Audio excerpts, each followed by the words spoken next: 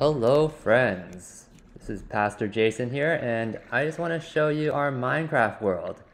So first off, props to Danny for suggesting the idea and even starting up this server. So here you can see my house that I've built. Yes, this is like my castle, my domain. This is my first time playing Minecraft, so I am new to this and I have learned a lot.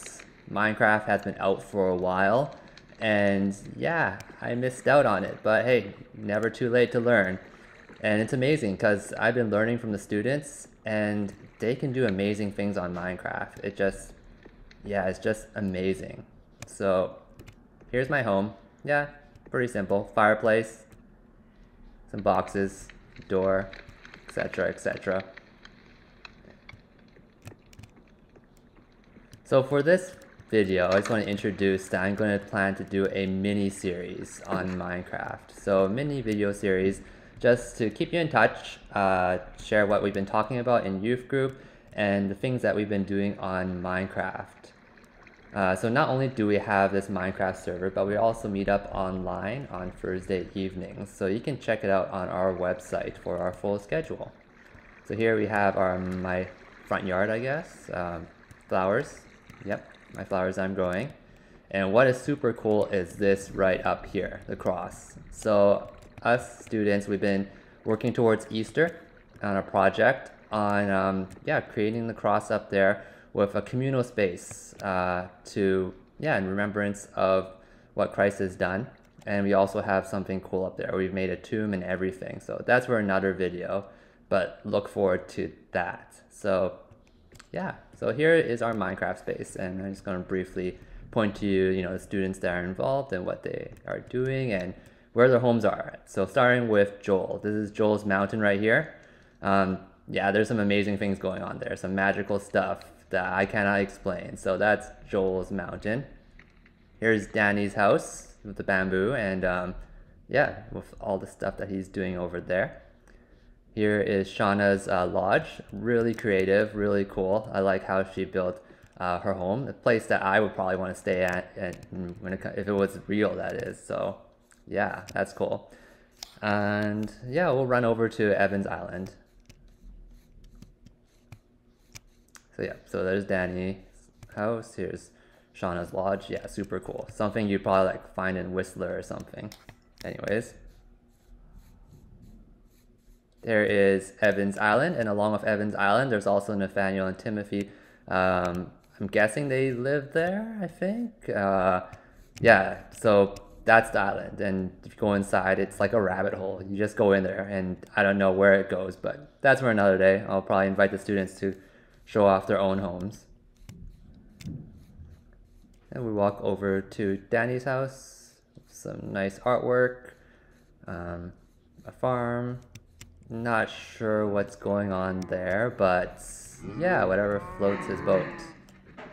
Anyways, cool. So we'll head back to my place.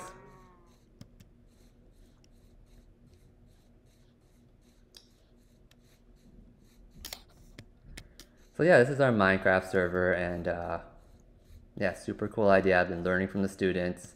Here is my, I guess it's a store that I'm trying to put together. It's my chicken store. So I run a chicken farm on Minecraft, and I believe that is something I can do to help out the students because their abilities on Minecraft is amazing. Like, they have so much resources and stuff. You just give them the space and enabling and empowering to do stuff, and with purpose, they'll do amazing stuff. That's students for you. So yeah. Anyways, hey, water slide, jump down. Here is my chicken farm.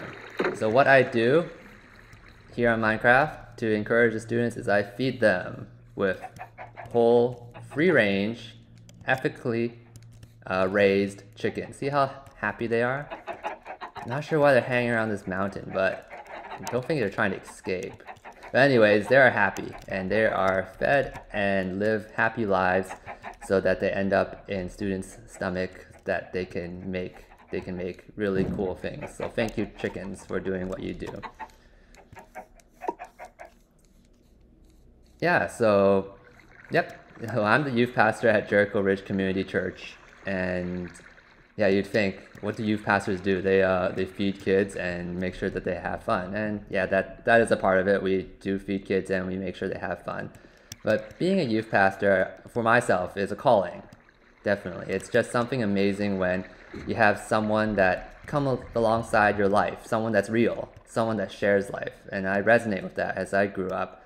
To have someone just, hey, let's go out, do something, or even to volunteer somewhere and just have someone live life. I really appreciate it when there are leaders saying, hey, I'm running an errand, will you come along and just tag along or something, or I need help in doing this, and we just live life together, because there was someone older that I can just look up to and maybe model what I want and what I may not want.